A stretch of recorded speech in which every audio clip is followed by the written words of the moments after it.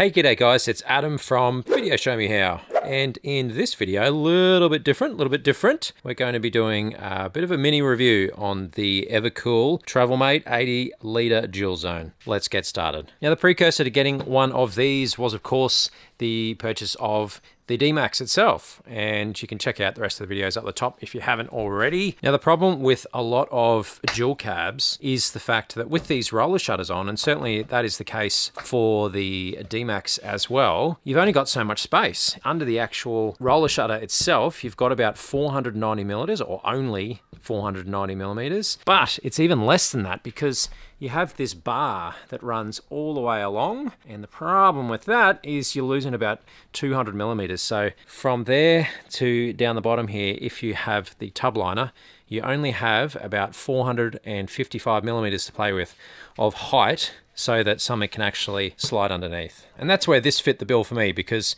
you still get the dual zone functionality, but it's quite squat, it's quite stubby and short, so it still slides under, no problem.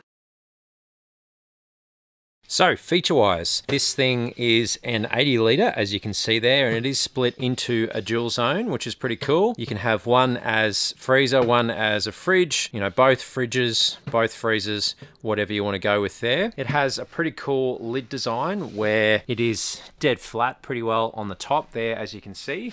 And then it has these cool hinges like this, and they can be opened from either side. So they're a nice locking mechanism as well, with some stainless across there, so it has a really positive sort of latching mechanism, and you can really tell if the thing's open or shut.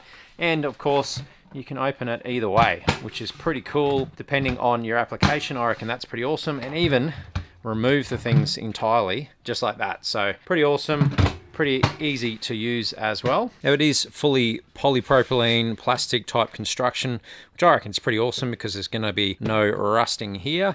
And then any of the fittings and fixtures there are all stainless as well. So now, of course, the good news with a dual zone is the fact, well, that you have dual zones. They are a little bit different though, because on one side you have the full compartment, on this side the compressor lives in here, so it's a little bit compromised in its space. And I've been using this side as the freezer because you've got two different sort of basket settings here. This one's not as much space. In this side you have the full basket, the full size, much more room in this side. Now, the baskets inside are really easy to get to because the fact you can actually get your fingers in here. I've had some other fridges where they're right up and they follow all the way around, so you find it difficult to sort of grip. So these are pretty cool because they do have that little section.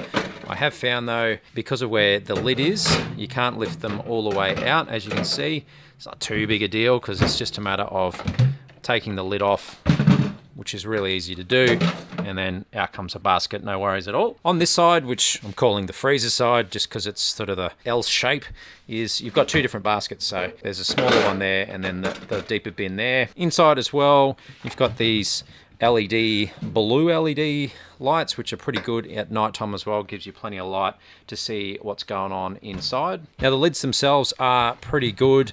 They are super thick there, so great amount of insulation that's going on the top. And then the seals themselves, as you can see there, are all the way around the lid, and they look like they've got a bit of a double seal on sort of a foam type rubbery seal there as well, which is pretty good.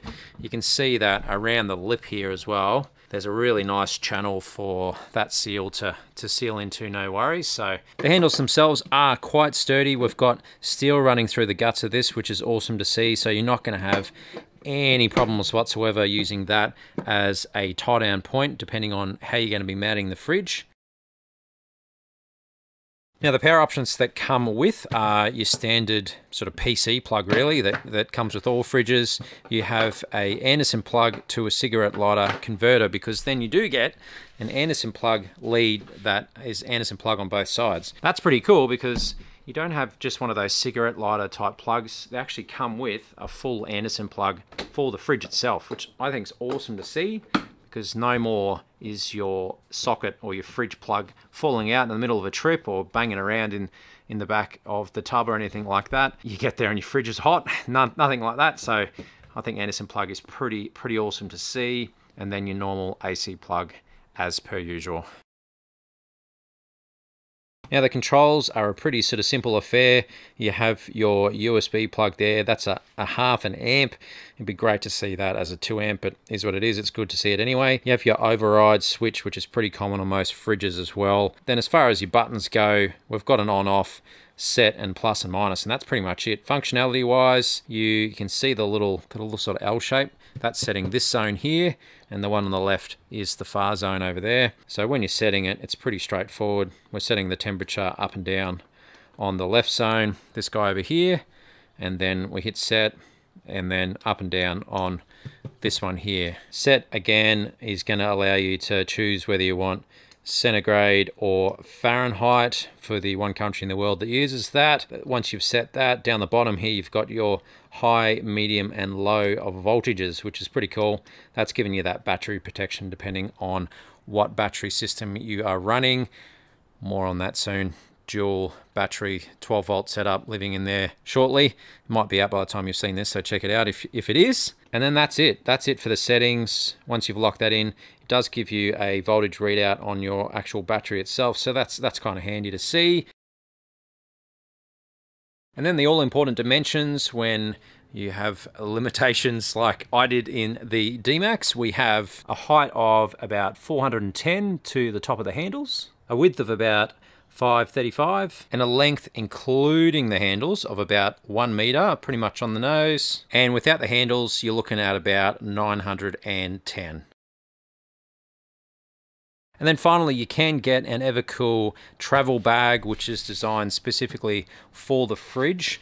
It does have all the cutouts, the vent slots, the section in here for your controllers and that sort of thing. And it has a bunch of pockets where you can store things like your cables and what have you.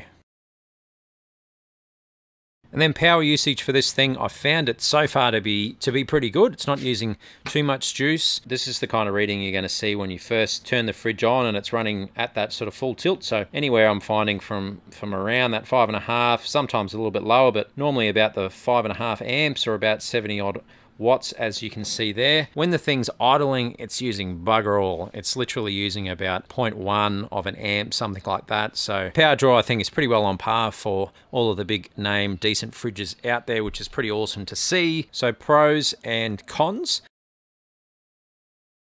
Let's kick it off with the stuff that I really like about the fridge. I love the fact that it comes with Anderson plugs. I think that's awesome to see, particularly if you've got a 12 volt setup or anything else that already uses these. It's just nice and convenient. The way they click together is just so much better than your standard cigarette sort of lighter plug, where you're going to be plugging that thing in. It's you know what they're like, they jiggle around and they fall out. Whereas having a proper Anderson plug here like this, you know that when the thing is clipped in the side, it's not going anywhere. So I love the lid design. I think that is just fantastic in the way that you've got these nice solid bars here. The way that it latches as well, you can really easily close it and open. That sounds really simple and silly, I know, but I've had fridges in the past where you kind of go to close it, but the latch is on the outside, and you can never, you really got to jam hard on it to make sure the thing's shut. And this is just great because you barely need any pressure and it really latches, you know, good certainty that the thing's shut. So obviously the size, 80 litres is plenty for you and the family. That's pretty awesome, and I think it's quite a good shape. Looks pretty cool.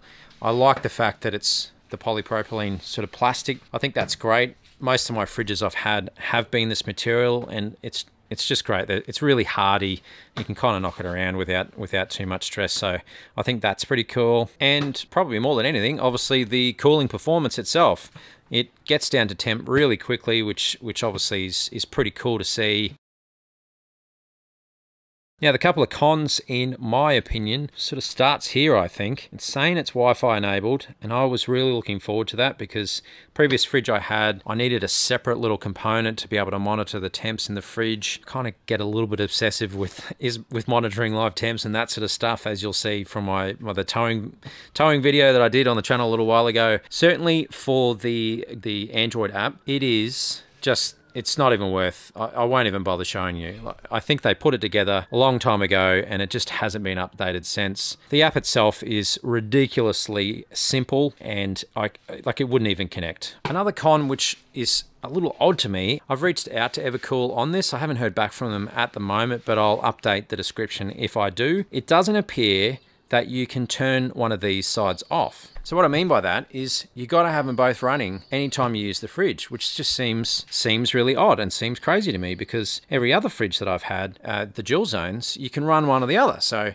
if we're just heading up the beach for a day, for example, and we're not going camping, we don't need a freezer set up, what have you, you can just run one side, save a bit of power, that sort of thing, save a bit of juice on the compressor. But I haven't been able to find a way, there's no mention in the instructions, how you can turn one of the sides off. You got to have them both running. I'm hoping that there is a little setting there. Like I said, if I hear back from Evakool on how to do that, I'll update the description. And then finally, the only other thing isn't actually to do with the fridge, it's to do with the travel bag. This thing, while it's, you know, designed for the fridge, of course, and that part's cool, it just is the most flimsy sort of thing put together known to man. It's about $100 as well, so I'm just not seeing this thing lasting very long at all. It doesn't have too much in the way of insulation. It's super thin and sort of super flimsy. So the other thing is the lid. It's just a single panel for the lid, so you've got to take the whole section off to be able to just get into one of the sides. What I'm probably going to do is give it a snip straight down the guts so that I can still operate the lids independently without having to pull the whole top of the lid off. So there you go, guys, a simple mini review of the Evakool Travelmate 80 litre dual zone. I hope that you found that helpful and it helped inform you if you're looking at getting a fridge, particularly at getting one that's a certain height to fit in your D-Max or any other dual cab ute. If you did like the video and it was helpful, consider giving it a bit of a thumbs up, subscribing to the channel. You know the drill if that is your style. Let me know in the comments below, what do you reckon? What do you think? Have you got one of these on the list? Are you looking at something else? Let me know down below. But as always, guys, I hope that you have an amazing day and I will see you in the next video. Cheers, guys.